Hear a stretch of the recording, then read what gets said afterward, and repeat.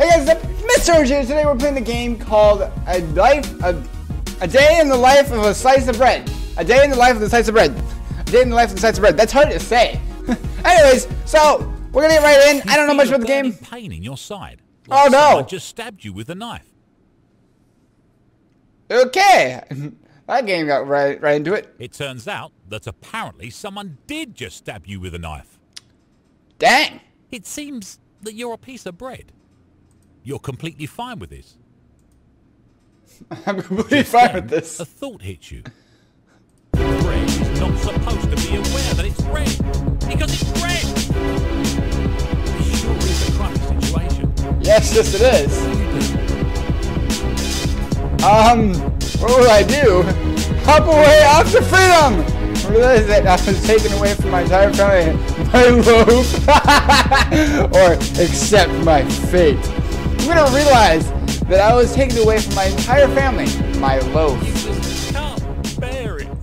If you actually had a face, you'd be sadly whispering, "Mama," to your loaf and crying yourself a river. Oh my goodness, that's funny. Grow a face. What? Wow, you actually did it. What? This game's fun. You successfully whisper a soft "Mama" into your loaf's imaginary ear and begin to weep. You finish weeping soon after. Eat myself out of existence because I'm so sad about my loaf. You consume your entire body, a newly acquired face, all in one big chomp. What? Unfortunately, this entire break in physics somehow is able to create a black hole, eventually sucking up all of the universe. Holy cow! That includes your loaf. Yeah. Are you happy with yourself? Yes, I am. You were a piece of bread that was lucky enough to be given life by some unknown god. But instead of becoming famous or going on bread adventures, you cried about your loaf and then ate all of the universe. Yep. I just want you to know that your loaf wouldn't want this. Yeah, I think I found the different background to that. I'm going to bring down the music volume, though, because narrator isn't quite loud enough. Alright, there we go. Alright, so that's one ending, I guess. That was actually really cool. Alright, you try this feel a again. burning pain in your side, like someone just stabbed you with a knife. Yes. It turns out that apparently someone did just stab you with a knife. It seems that you're a piece of bread. Yes, I You're am. completely fine with this. I am completely fine with this. But just then, a thought hits you. Bread is not supposed to be aware that it's bread, because it's bread. True. This sure is a crummy situation. Yes, it is. What will you do? I'm going to accept my fate. It's depressing that you just throw your life away like that. Nonetheless, the person that has taken you away from your loving loaf picks you up and carries you to the toaster. Okay. But alas, it isn't yet plugged in. You realise this diversion might just give you enough time to run away and save yourself. How do you feel about this? Terrible. I wish the person would hurry up and burn me alive already. I love the humor of this game. I'm feeling some type of way. This one. Your final thought, as the person takes their time plugging in the toaster, is of the worst possible pun in existence. That you're toast. Oh! The life slowly fades from the eyes that you don't have, because you're bread. As you're burned inside this eternal pastry hell. Oh my goodness. The end. Alright, let's try this again. It turns out, it seemed you're... Alright, to where we were. Just then, bread, this sure is... What will you do? What will I do this time? I'm gonna hop away and go with freedom. You go. Independence for bread must and will be established. And it all starts with you. Okay. Starting off your grand escape with a poorly executed backflip, you make it onto level ground. Yay! Go left or go right? I'm gonna go left because there's rooms out Carefully there. choosing to hop to the left in hopes of escaping, you find yourself facing an open door. You feel small compared to the large opening in the wall that leads to your freedom, but at the same time excited by all the new opportunities you now have. Yep. With a few more hops, you make it to the outside world. Where will you go first? Screw this, man. I'm going back inside.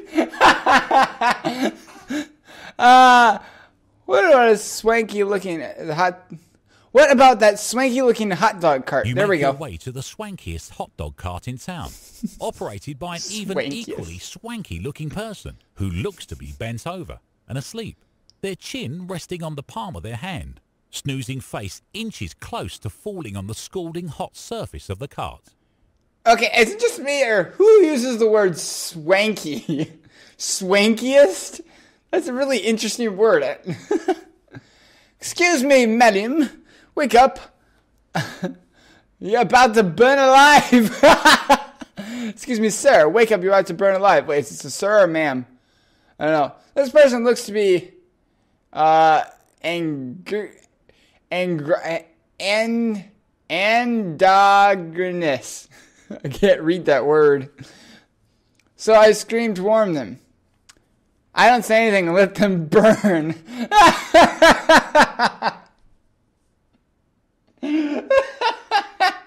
I like that one. He automatically stands up straight, his eyes wide and a confused expression to match. Okay. He quickly realizes the situation he was in and that you just saved him from a hell of a medical bill. That's for sure. He picks you up and holds you up in the air.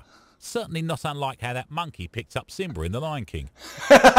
He praises you endlessly for saving his face, mentioning somewhere in the word vomit that his name is Alexander. What? So what now? Alexander and I now have a wonderful relationship, and I work with him in a hot dog cart. I leave abruptly after his experience. I don't even talk to this person anymore. Alexander and I become great friends and attend bowling tournaments every weekend as a team. And, you know, other friends, things like that. This is a very interesting game. I did not expect all of this in this game to just start. You get to know Alexander better and eventually ask him to go on a date. To which he replies, yes.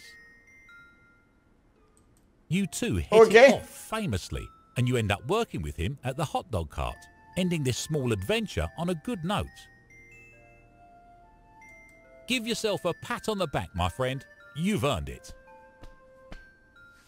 What kind of guy dates bread? A guy that can't get anything from anyone, that's for sure. Yay, I got the good ending, I think. I'm going to skip through and see what else I can do. Alright. So I'm going to first realize that I was taken away from my entire family and my love. Because I want to get my face. If you actually had a face, you'd be sadly whispering, Mama, to your loaf and crying yourself a river. Grow a face! Wow, you actually did it! You successfully whisper a soft, Mama, into your loaf's imaginary ear and begin to weep. You finish weeping soon after. I can cry some more. You're about to start bawling your eyes out when a thought occurs. You could just stop being a big baby and suck it up. Are you going to go through with this idea? No, how could I? You know what? I think I will. Oh, the power to you.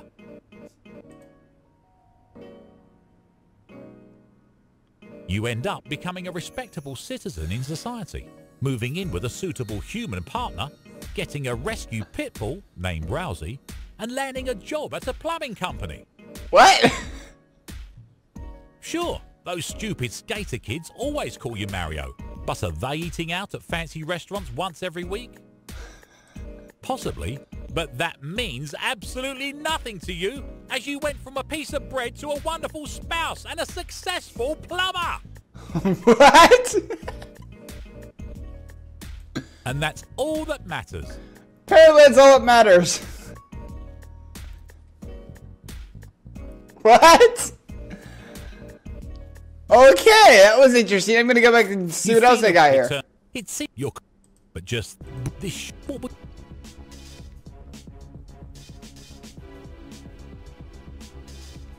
Okay, I'm gonna go back to freedom. I'm gonna go right this time, though. It appears that the odds are not in your favour, as your torturer recaptures you in their gigantic grip and sticks you back in the toaster where you belong. Oh. Well, shoot. That was a bad idea. Nice job there, Texas. Thanks. Because it don't go right, go left. You feel it's your but just this. You go. Starting. Go left. You feel small with a few more. Screw this, man. Go back inside. I'm like, I think it's funny. You make your way to the swankiest hot dog cart in town, operated by an even equally swanky-looking person who looks to be bent over and asleep, their chin resting on the palm of their hand, snoozing face inches close to falling on the scalding hot surface of the cart. I'm going to let them burn this time, just for the fun of it. I don't say anything, and let them burn. Their eyes open slowly, and their peaceful expression turns into one of panic. I mean, their face was just about to get burnt by a hot dog cart. They look at you accusingly for not warning them and crush you under their shoe, throwing a in there for emphasis. You can't help but realise that you sort of deserved it, though. I guess being a jerk just doesn't work out sometimes. Oh, I like that ending. That's a funny ending. All right, let's see here. You feel it turns your but just this you start careful. You feel you. All right, so this time I'm going to say androgynous. I think it's androgynous. However you say that word. I'm gonna wake. I'm gonna say, ma'am. No, I'm gonna say this. Wake him up.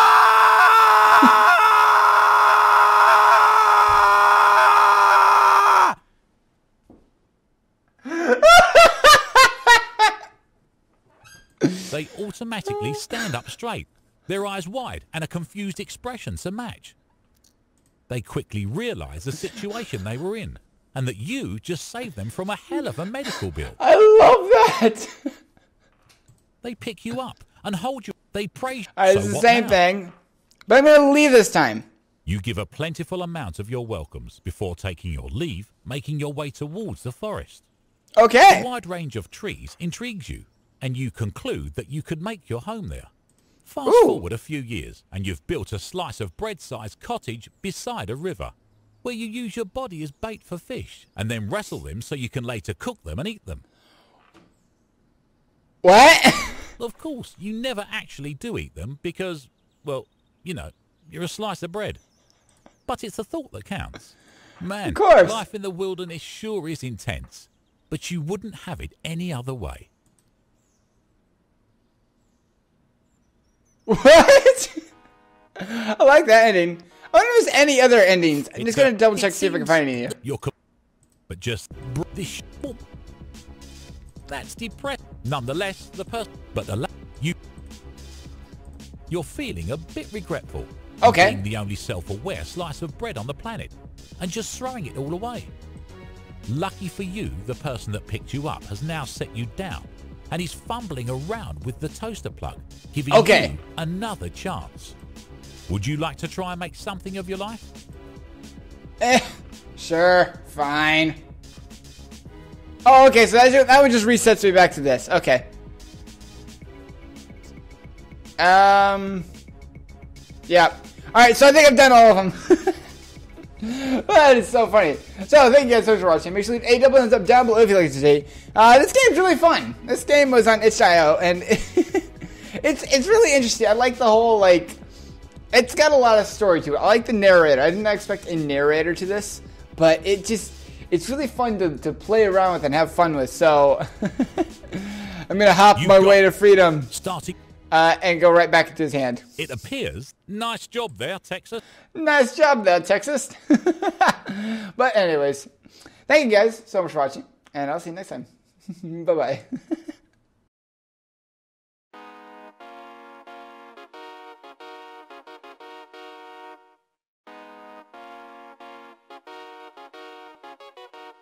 Thank